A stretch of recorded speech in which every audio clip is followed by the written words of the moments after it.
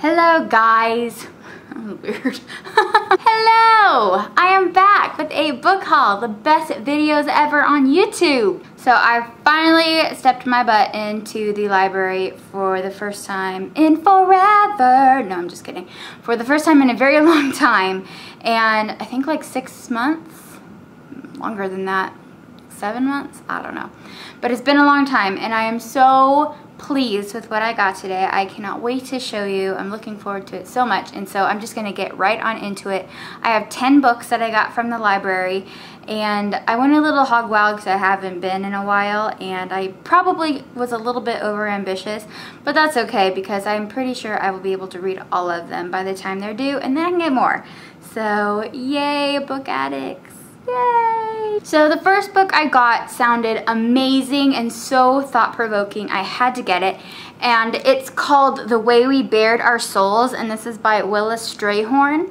And this is about 5 teenagers that are sitting around a bonfire in New Mexico, in a desert in New Mexico. And they are just talking about like their biggest burdens and what they have to deal with. And they kind of talk like how it would be interesting if they could like switch burdens, and they kind of say, well, your burden isn't as big as mine, and mine's the best, and mine's the biggest, and I have the most to deal with. And they fall asleep, and when they wake up, they realize that their burdens have been traded with each other. And it's just how they're dealing with it, how they deal with life, and maybe possibly realizing that some people might have it worse and to walk in other people's shoes. And I cannot wait to read this. I think this sounds amazing and so different, and like I said, thought-provoking, and really a necessary book for me right now because I'm, you know, having to go through some stuff myself, so I can't wait. And I'll read you the burdens that they have here on the back listed. And it says, Lo has a family history of MS, and it's starting to come down with all of the symptoms. Thomas, a former child soldier from Liberia, is plagued from traumatic memories of his war-torn past. Ellen can't remember who she was before she started doing drugs. Kit lost his girlfriend in a car accident, and now he just can't shake his newfound fear of death. And Kaya would do anything to feel physical pain, but a rare condition called CIP keeps her numb.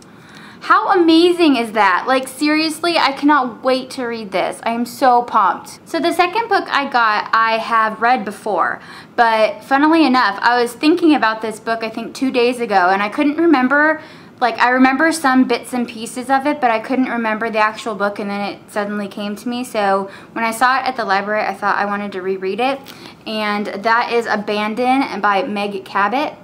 And this is about a girl named Pierce who has a near-death experience, and she also, I think, had an issue come up at school, and she moved from Connecticut to Florida to kind of reinvent herself and try to get a fresh start.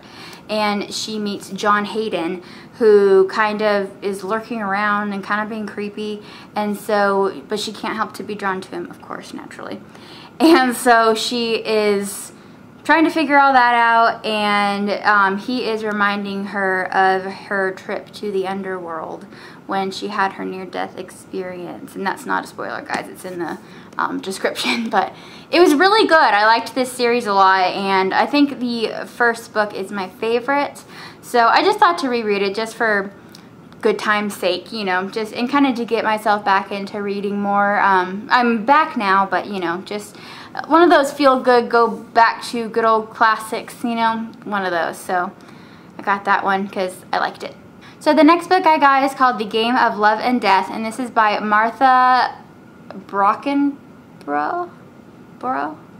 Something? I'm sorry if I butchered your name. I don't even know if you're watching, but I apologize if I did. I'm sorry. So I'm just going to go ahead and read the synopsis because I know I'm going to do an awful job of explaining it, and it sounds really incredible, and I want to give it the credit that it deserves.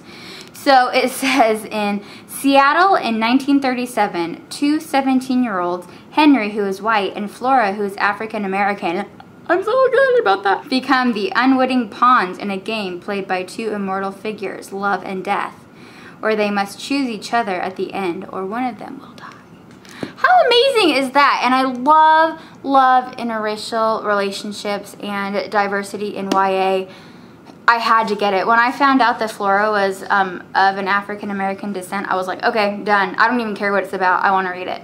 So I am so stoked about this. I can't wait. This sounds so good. And the cover is really incredible. So, and I love like the 30s, you know, 20s to 40s is like my genre, which I really like. So I'm super excited about that. And the next book I got is one that I have rented before, but I remember reading like a chapter or two of it, but having to stop because I had to return it or something happened, and I remember enjoying it.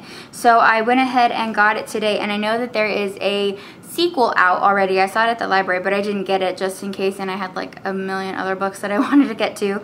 But it's called Between the Devil and the Deep Blue Sea, which I love the title of this. It's so cool. And this name, April Genevieve,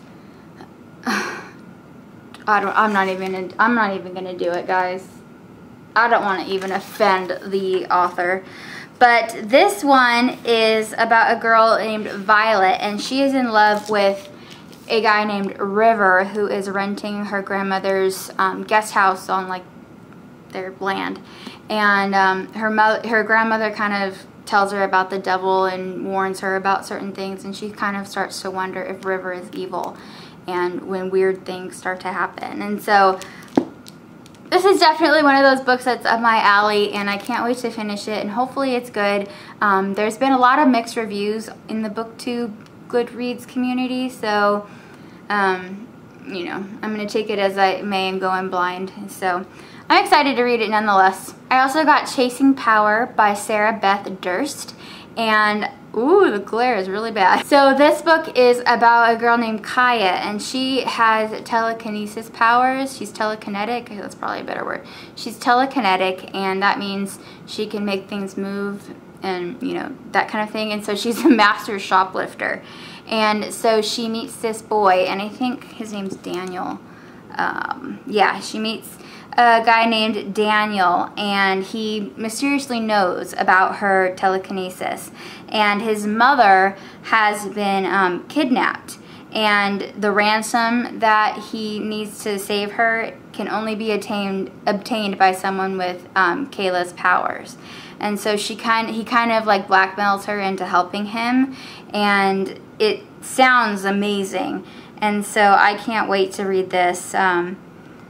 Yeah, it seems very fast-paced and exciting, and I wanted like a more adventure type of book, and I love the color of the inside. That purple is gorgeous. Woo! So the next book I got is called The Immortal Rules, and this is by Julie Kagawa. And the reason I got this book is I was craving kind of like a fantasy type of book, and I did read The Iron Queen, the first one. I can't even remember what it's called. I think it's actually in the inlay. The Iron King.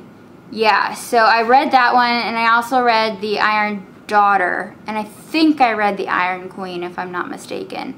And then I kind of stopped, and I was like, I know there's like a few more books past that, and so I just knew that I couldn't catch up. So I decided to get her like next series, and maybe I'll like it. I really liked The Iron King, and so I am excited about this. And honestly, I didn't really look at the synopsis or what it was about. I just checked and made sure that this was the first book in the series, and then just got it. So I'm not quite sure what it's about. I know it's about some vampires somehow, and how she lives like in this girl Allie, I think her name is, lives like outside in like the fringe where it's like you have to scavenge for food and stuff like that, and she has to go like on obviously some sort of adventure. And so I'm actually really pumped about this book. I haven't heard much about it, but then again, I haven't been in the community that for a while. But this book was published in 2012, and I think I remember hearing about it, but you know, I didn't obviously read it. So I'm excited to read it and see what she's about in this one. And yeah, I was just craving like a more fantasy kind of novel, so I'm excited to read it. This next book I am so excited to read. You don't even know. I cannot wait. This looks amazing. And it's called My Heart and Other Black Holes, and this is by Jasmine Wanga. And I've heard really good things about this book. It's about a young girl named Isla, which I love her name, yeah. Isla, and her hobby is planning her own death. She's suicidal, and she has had enough, and so she starts to plan her suicide. And she meets a boy named, let's see, Roman, and they both want to commit suicide, and so they kind of make a pact together to commit suicide. And as they start talking, they realize that it grows into something else. And as the time comes closer and closer for them to actually take their own lives, Azel kind of thinks, well, maybe do I really want to do this? And so I can't wait. And I think a few other booktubers have read this book that I used to watch before I left, and they said that it was really good. So I can't wait to read it. It sounds amazing, and I think it will make my stomach hurt in a good way. And I love those kinds of books, so I really can't wait to hear their story. Does this really even need an intro?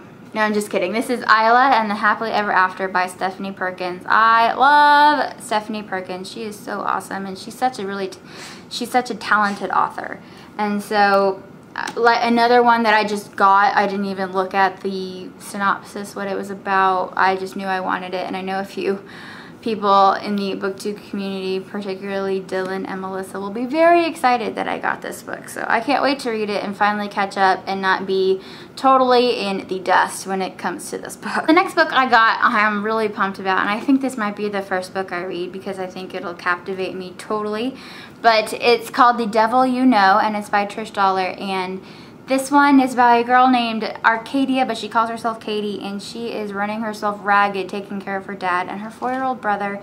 And so one day she goes to a campfire, like a bonfire, and she meets 2 cousins named Matt and Noah, and they decide to ask her to come with them on a road trip. And she finds out that one of them isn't exactly who he claimed to be, and it starts to kind of get a little scary, and I can't wait to read this book.